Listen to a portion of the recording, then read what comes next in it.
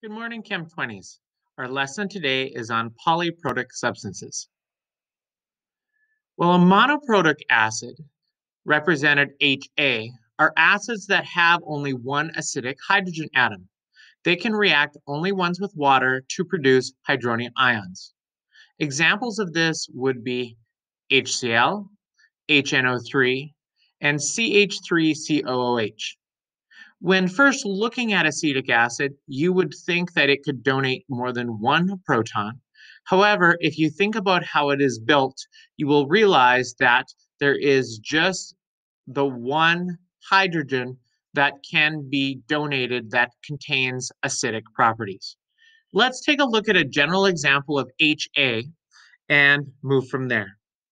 So if I take the example HA, and what I'm going to say with this general acid is, let's pretend in this example that this is a strong acid. So this could be HCl, HNO3, HBr, HI, any of our 5 out of 6 strong acids right there. So we're going to add this to water. And we already know it's going to want to donate a proton. Now, because this is a strong acid, it's going to have a quantitative arrow. Greater than 99% of it will want to go to products. And so we're going to make hydronium ion.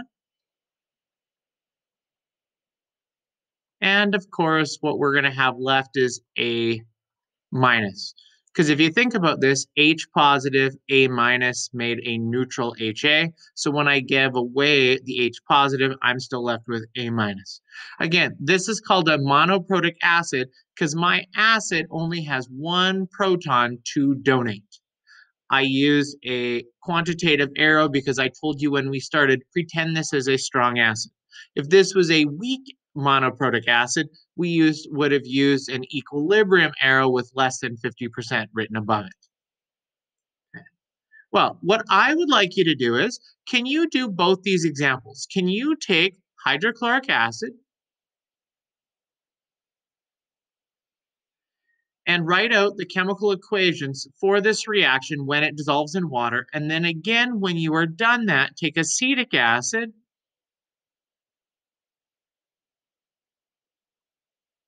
and add it to water and write out the equation. So HCl is a strong acid, so when I add it to water, it's going to greater than 99% want to donate this proton. And I like showing it. I think it helps clear up in your mind what we're doing. It's going to make one hydronium ion and Cl minus.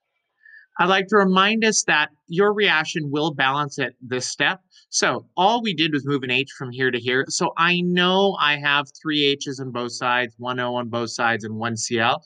The important part is making sure it still balances the charge. 1 positive, 1 negative, no charge, no charge, no charge, no charge. So it does balance. So monoprotic acid because it could only donate 1 proton.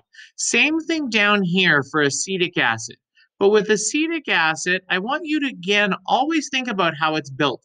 Remember, it's the cation and ion. So acetate ion does not have acid properties. It's not going to donate. This is the only hydrogen that can donate its proton.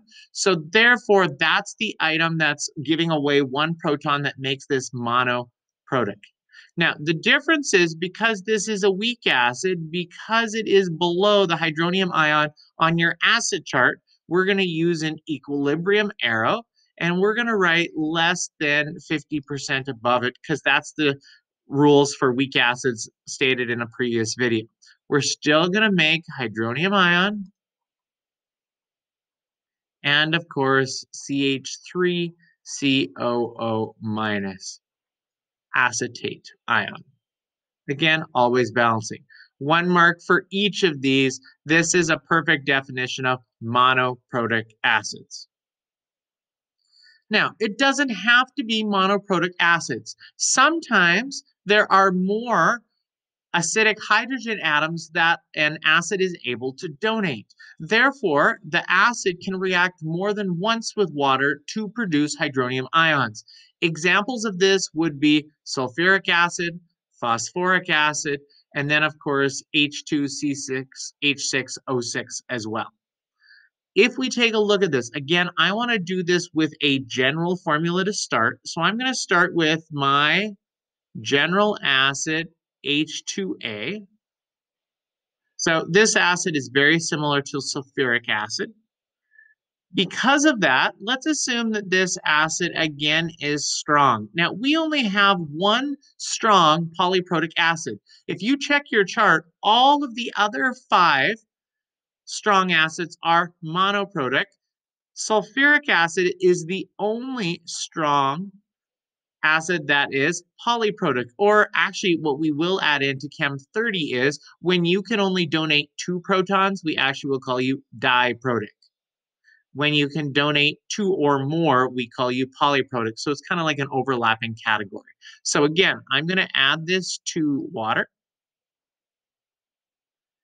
My acid is going to donate a proton. And here's the trick to this.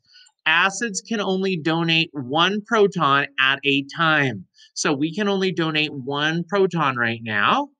And so again, since it's a strong acid, we're going to use a quantitative arrow, meaning greater than 99%. So we are going to make hydronium ion and HA minus. Remind ourselves that when it gave away an H, it became only HA, and when it gave away a positive, it left us with only 1 negative. Now, right now in the bucket, we have hydronium ions floating around and HA minus floating around. But remember, we also will have water floating around. And so our question is, which one of these guys will react with water and donate another proton? And that's going to be this guy. He also is an acid. Now, if you check your acid chart, although this is a made-up example, let's pretend this is sulfuric acid. He's the only strong acid. Therefore, this acid, when you check the chart, is going to be a weak acid. Because as we go down the chart, remember, it goes from strongest to weakest. So we're dropping down, so it's going to get weaker. And so we're going to now, for the second reaction, use a less than 50% arrow, because when he donates his proton, it's not going to occur as readily. So again, we're going to make hydronium ions. And we're going to have this time A2 minus. So it lost its hydrogen, another positive, so this makes this 1 more negative. Again, it's going to balance at all stages. 2 minus plus 1 positive is 1 minus on the right, 1 minus on the left. This would be out of 2 marks. This is polyprotic because it donates more than 1 proton. At the end, if you wanted to, I guess you could draw a line and add these reactions together. And then we would see that we would have 2 hydronium ions. I recognize what type of acid it is based on how many hydronium ions it made at the end, or how many waters it reacted to for reactants. So it reacted with 2 waters. I know it donated 2 protons. It made 2 hydroniums. I know it donated 2 protons in the beginning. So this is a diprotic acid, or more specifically, a polyprotic acid. Well, why don't you take a second and try sulfuric acid following the rules and donating as many protons as it is able to donate? I have H2SO4. Again, I'm going to add that to water. I looked this up. I know sulfuric acid is a strong acid. Therefore, when it donates its proton, it's going to do so really readily, greater than 99%. So we're going to make hydronium ion. And when we give away 1 H, we're going to still be left with HSO4. It was neutral, so positive, negative. So when I give away a positive, it's still going to have a negative charge. Positive and negative, no charge, no charge. Again, floating around in the bucket along with even more water, we're going to have these two ions now floating around. This hydrogen sulfate ion is going to be able to donate another proton. And I know that because if you check your acid chart, you will see that HSO4 minus actually will show up here in your list of acids. So this ion is also an acid and can donate a proton.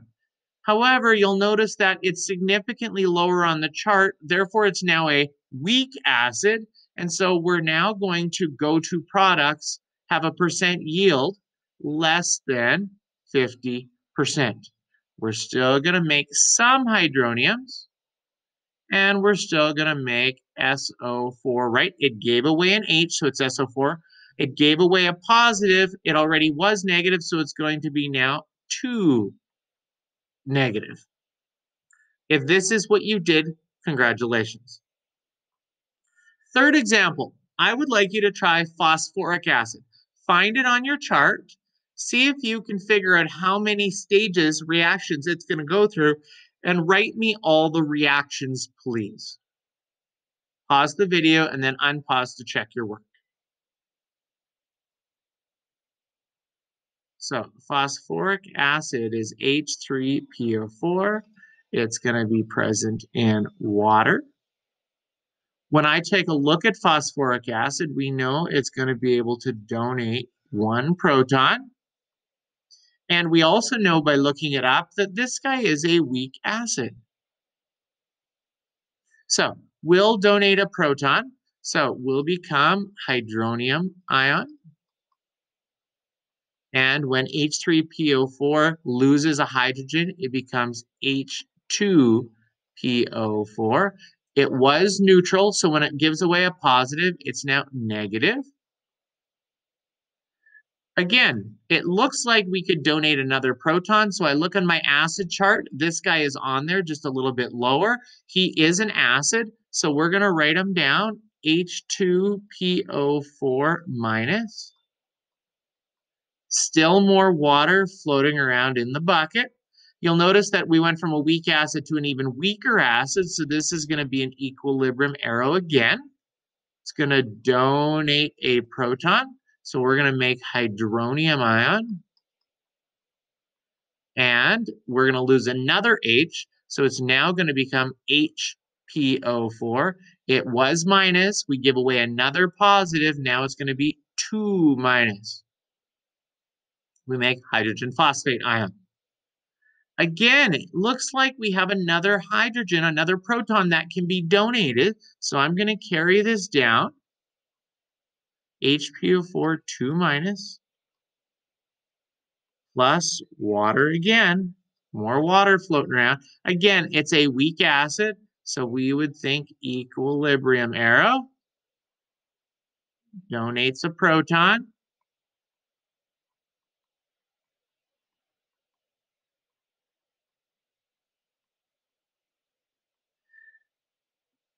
And again, let's just check our work at the end. 3 minus plus 1, 2 minus on the right, 2 minus on the left, 3 H's, 3 H's, 1 plus 4 is 5 O's, 4 plus 1 is 5 O's, 1 P, 1 P. It all perfectly balances and should at every step. Now, the thing about this one is if you check your solubility chart and you put your fingers on all 3 of these acids, this is our one special case in all of chemistry. This is the one you have to be aware of. This is the one I expect you to know. When talking about phosphoric acid, or if we were to do the reverse of this, when talking about the base phosphate ion, this is a special case, meaning because this was an weak acid, when it first donated, we know that it has a percent yield less than 50%. So less than 50% of the time it wants to make these products. However, we do have some, so they're floating around in the bucket and they're going to react with more water. But now, as we go down, this acid now got even weaker than the phosphoric acid was. And what I will tell you the percentages is, yes, it's less than 50%, but actually, for this guy to react with water, it's actually less than 1% of the time. But it's still going to have a little bit of a reaction, and we're still going to make these products. Now, if I look in my chart again, when I go to find this acid, you will notice that this is the weakest acid on your chart. The only thing weaker than this acid on your chart is water, and we would say that water isn't even an acid.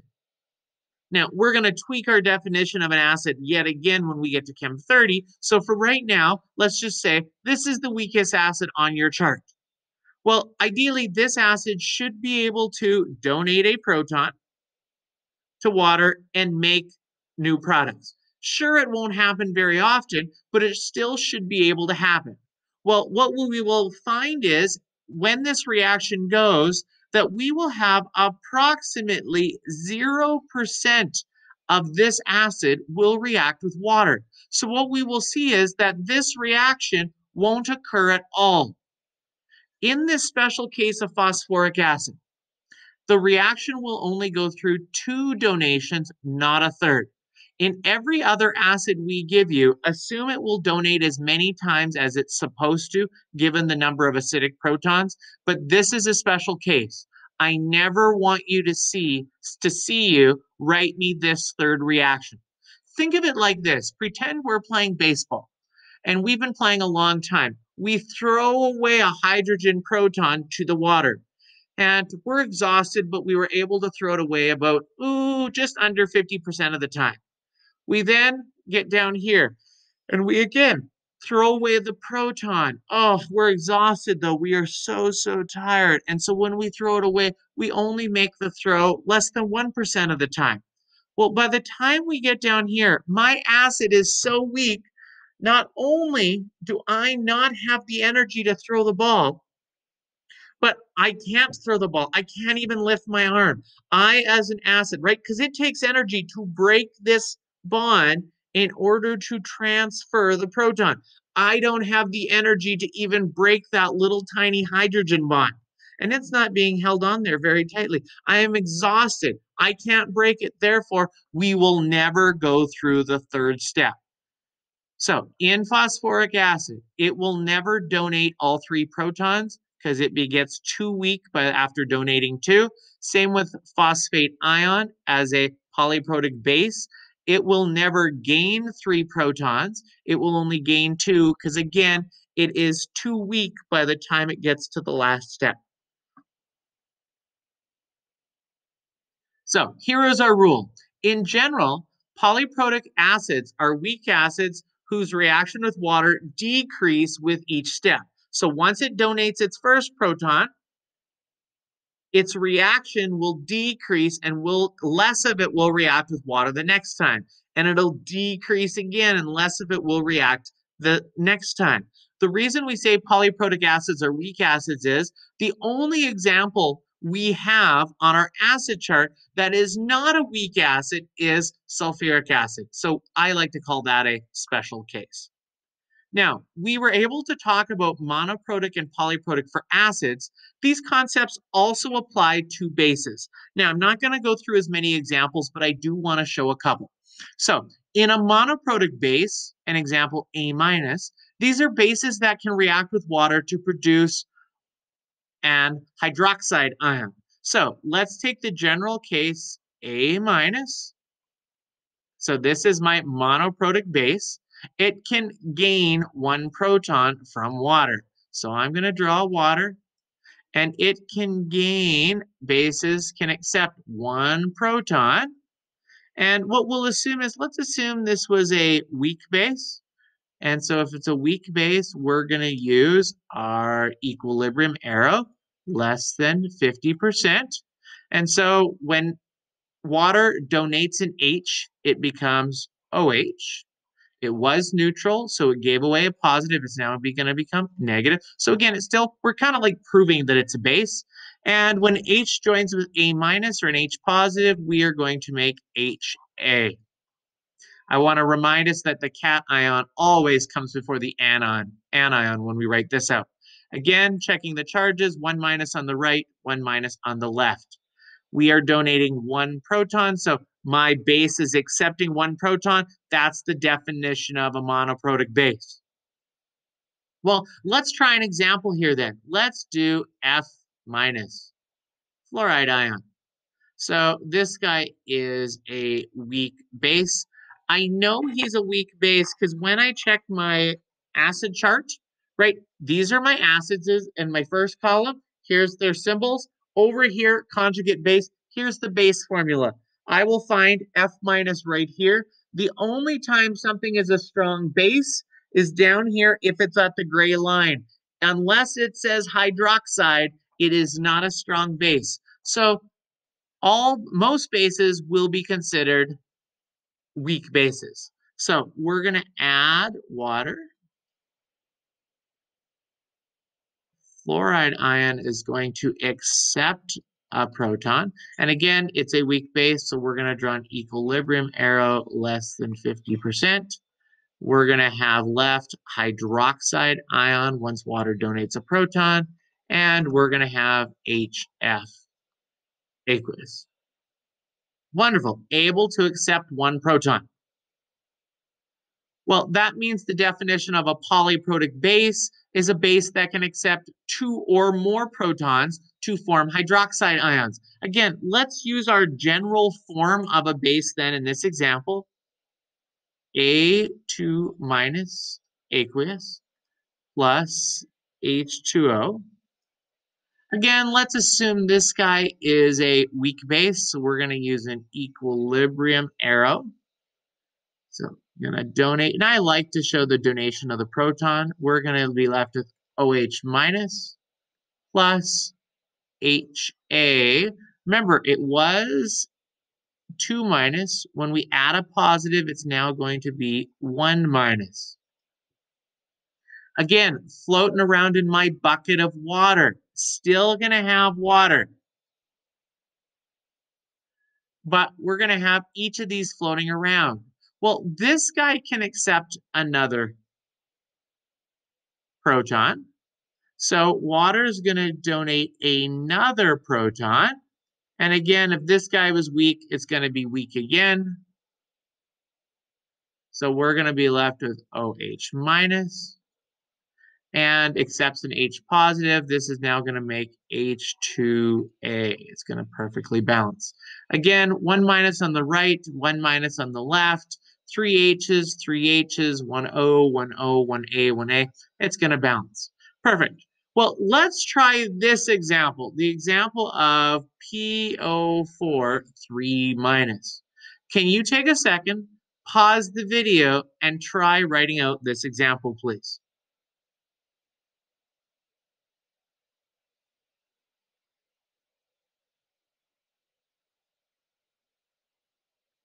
Well, since this doesn't have a hydroxide in it, we know it's a weak acid. So donate a proton. And again, you can write less than 50% over top of these if you want. And ideally, this one would be significantly less than 50 because it goes down or it decreases as you accept the proton. So this guy's going to be less. He's going to accept 1, going to make OH minus. And HPO4 2 minus. Again, 3 minus on the right, 3 minus on the left. Again, we're going to have more water floating around in this beaker. So this hydrogen phosphate ion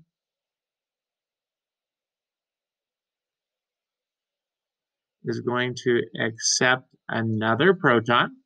So it's weak acid again, equilibrium arrow. Going to make more hydroxide and H2PO4 1 minus. Again, 2 minus on the right, 2 minus on the left. Now, it's at this stage where I hope you realize, oh wait, this guy will not carry down and add to more water. This is our special case. Remember I said anytime we have phosphoric acid as our polyprotic acid, or we have phosphate ion as our polyprotic base, the maximum it will go through is either 2 donations or 2 acceptances of a proton, because by the time it gets down here, this base is so weak. This time when we throw him the ball, this guy can't even lift his arms to catch the ball. He has no energy left to catch the ball. Therefore, it will not go through a third reaction. Please, please, please never draw me the third reaction, or I will have to mark it wrong for the phosphate ion or the phosphoric acid when we're dealing with an acid or a base. The rule for this is very similar to the rule we had for acids. In general, polyprotic bases are weak bases whose reaction with water decreases with each successive step.